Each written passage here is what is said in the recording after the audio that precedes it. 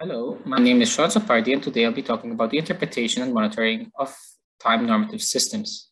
This work was done in collaboration with Gordon Patch from Malta, Fernando Schapachnik from Buenos Aires, and Gerardo Schneider, also from the University of Gothenburg. This work relates to normative systems, that is, laws or contracts, that talk about what should be done rather than what is done.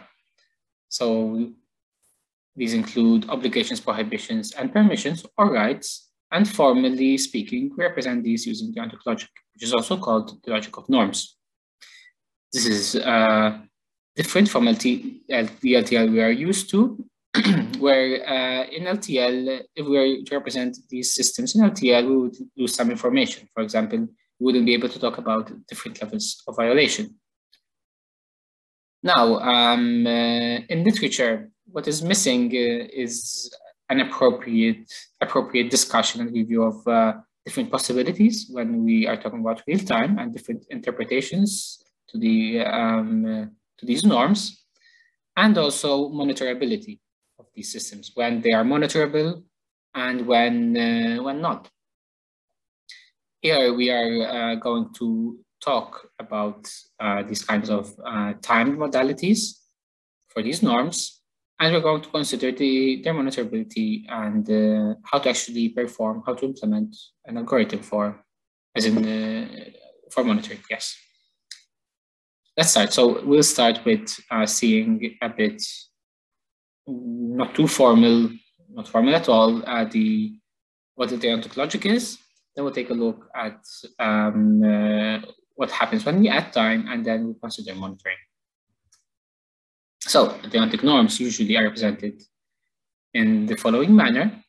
We have an obligation, a forbidden or prohibition, and a permission. A party P may be obligated to do an action A, and that is satisfied if party P actually does A. He is forbidden from doing A if A is not it is satisfied if A is not performed, or they are permitted to do A is only satisfied if the other parties allow party P to actually perform A. Now, when we are talking about contracts and laws, we also want to talk about what happens if there is a violation.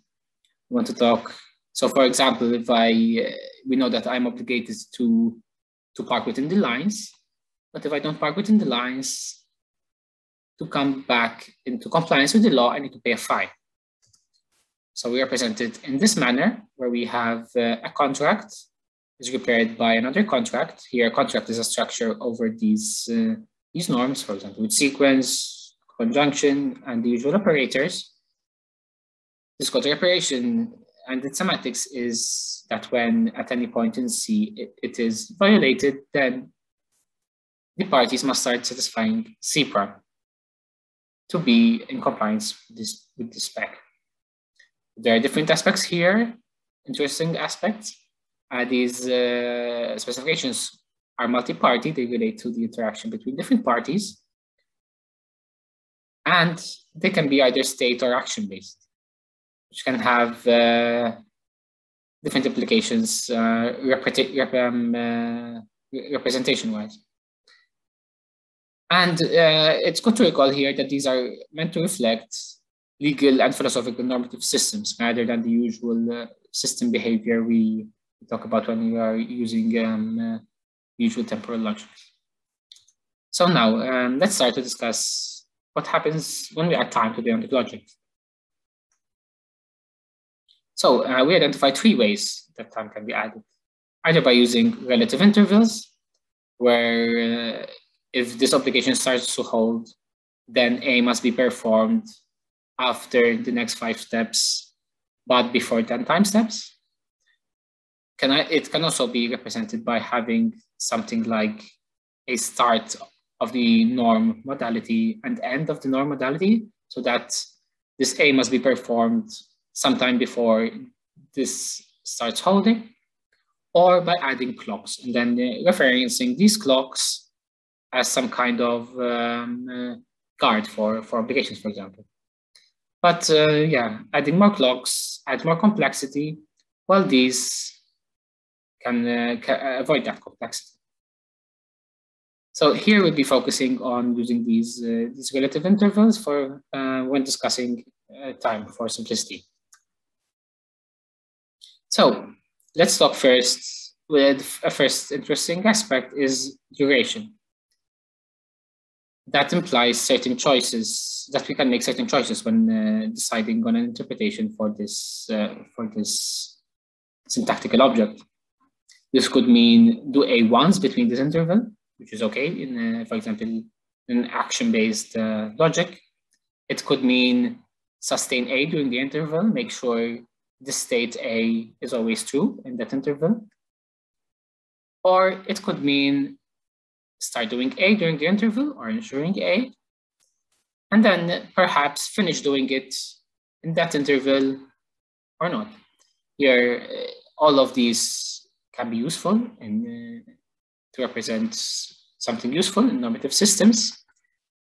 And essentially, they can all be represented also in action-based semantics. For example, the latter by having a start and end event for corresponding to each action. The second can be represented immediately to appropriate semantics, and the same for one. Another interesting aspect is when there is a violation and its duration. Possibly we can rank violations depending on how long the violation persisted. For example, if I'm trespassing for 2 hours, and that's worse than trespassing for 1 hour. And then perhaps we can give that the duration as a parameter to the reparation clause and give fines proportionally. So I think this notion of time is giving us more expressivity too, in terms of talking about violation. Another interesting aspect is what happens when there is an overlap between different norms, or there is a temporal superposition. So for example, let's look at this. So this symbol is, let's say it's a conjunctive symbol. We're going to use this instead of the normal disjunction to avoid any implication about idempotency, and we'll see now why. Imagine we have this contract. So we have an obligation to do A between 0 and 10, and another obligation to do A between 5 and 15.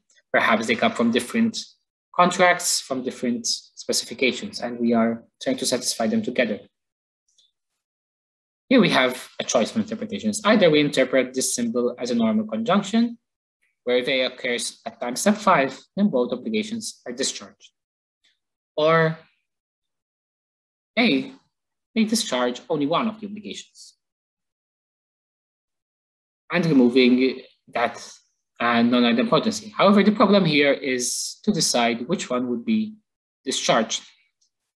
Perhaps one solution could be to simply choose the one that started holding first, have some kind of stack approach, or even have the user when doing the action point out the norm they are trying to satisfy.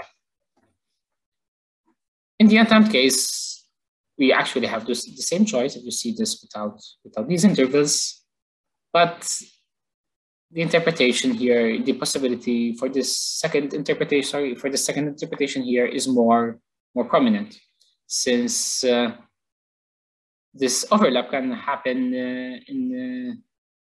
is not syntactically immediately obvious. Since imagine there is some structure before this and some structure before this, and to in some cases there may be overlap, in some cases not, which may or may not be statically deducible. So maybe there may be a need for some dynamic analysis at this point, which we want to consider more in the future. Another aspect of deontic logic is that usually you want to identify if there is any conflict in this contract. So here above we had a consistent overlap, but sometimes we can have a conflicting overlap. So for example, in the untimed case, if we are forbidden from doing A and obliged to do A at the same time, then this is in conflict and it is always violated. And we can syntactically analyze this and tell the contract drafter, this doesn't work, this contract cannot be satisfied, go back to the drawing board.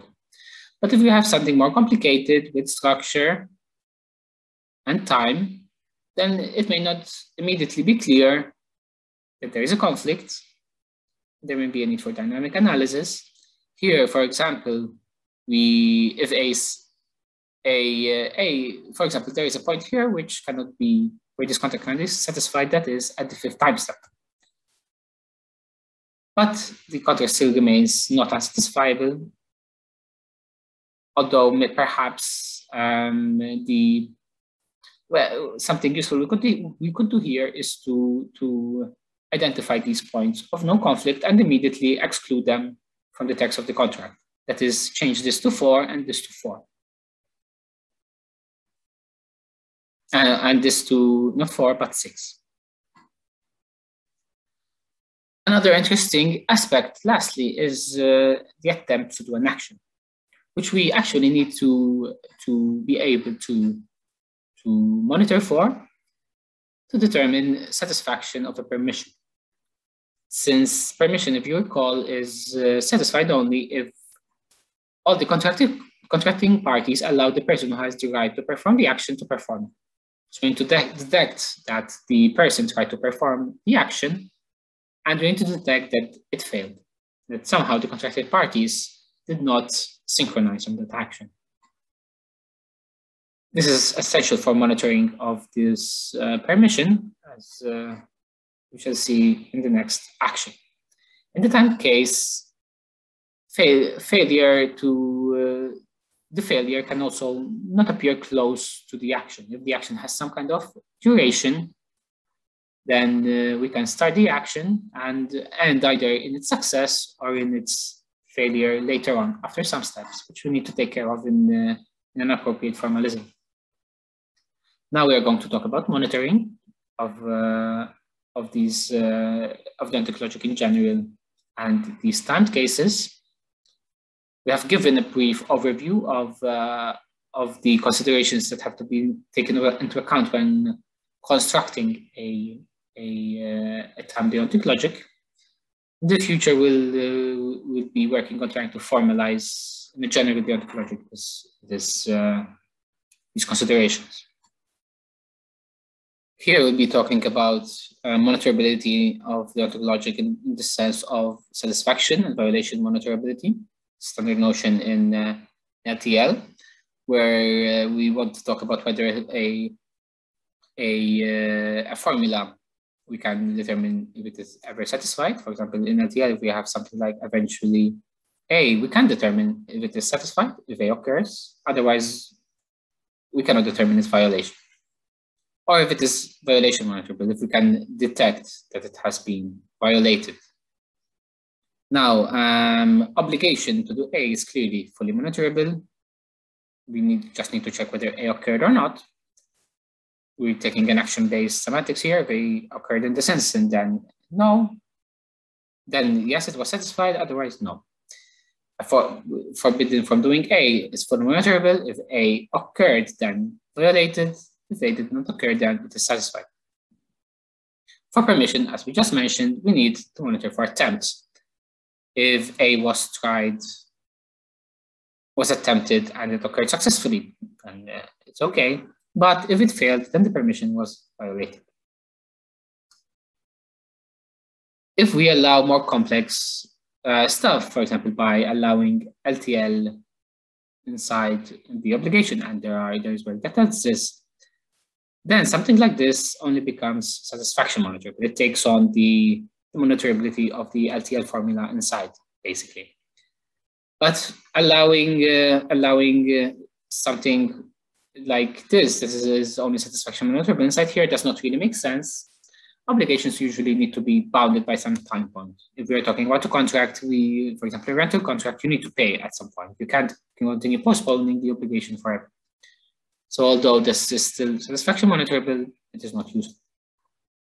And something that is putting something here that is not monitorable would also not be useful in general in terms of normative systems. If we add timing, to these norms, we claim that if it is within a finite interval, then of course there will be full monitorability, since the contract will be bounded, and since we can observe a finite interval in a finite amount of time, then we can determine satisfaction or violation. Something also having something like globally around a contract makes the contract become only violation monitorable, since of course we need to observe continue observing the infinite trace to check for satisfaction of the contract. Usual operators, sequence, conjunction, negation, disjunction, maintain monitorability, preparation also. The feasibility is also an interesting aspect that we have not discussed here. It relates to having priorities between different norms, but it also maintains monitorability. Also, something that occurs in Deontic logics, also in some extensions of LTL with triggers, for example. Expressions can be guarded by regular expressions, which maintains monitorability, since we can monitor for regular expressions. Also, if we do this by pastime LTL, then it's fine, since it's in the past. Again, as we talked about before, allowing look ahead to the future, and these guards would not be really something anyone would want to do from a normative system point of view, but it would mean that it's not monitorable, that the expression would probably not be monitorable if we allow unrestricted LTL. But for certain subsets, it would work anyway. Another interesting thing that we did not consider here is monitoring for blame assignment. Here we have focused on checking whether the contract was fulfilled or not. But in normative systems, we are also interested to check that if the contract was not fulfilled, who was to blame for it? This is also interesting in terms of for reparation. So if you know that party P violated the contract, you only want them to perform the reparation, not the other parties also. As an algorithm for monitoring, in previous work, we have worked in the untimed case. There are multiple operational semantics for powerful deontic logics that can be repurposed for monitoring. We have also worked on some automata representation of deontic logics that can be repurposed easily. Here we suggest two different layers. One that we use is this previous work by monitoring an untimed formula that corresponds in some way to the timed formula. For example, if we have something like this with an interval, then we can move that interval instead to the action. And then we have another layer that monitors for these actions and feeds them appropriately to the untimed layer. This method was inspired, is similar to that proposed by Ho, Ocknine, and Warren in a paper in RG14 for MTL, for metric time logic. In conclusion, here we have given an introduction to different flavors and aspects of deontic logics when considering time. We have discussed their monitorability and concluded that deontic logics always seem to have this at least satisfaction or violation monitorability. And this makes sense, since usually if you have a contract, if you have a law, you need to be able to detect in finite time whether that law was violated or satisfied, right? Yeah. For future work, we are considering a formalization of this work, where we have a general time logic that incorporates all the different choices we considered, and duration, and what happens in the case of temporal superposition. An implementation of the monitoring algorithm we discussed shortly for this logic, and to investigate blame assignment and its difficulty in terms of monitoring and detecting actually these blames, who is to blame. So that's it. Thank you. I'll be here for any questions, I guess. Thank you.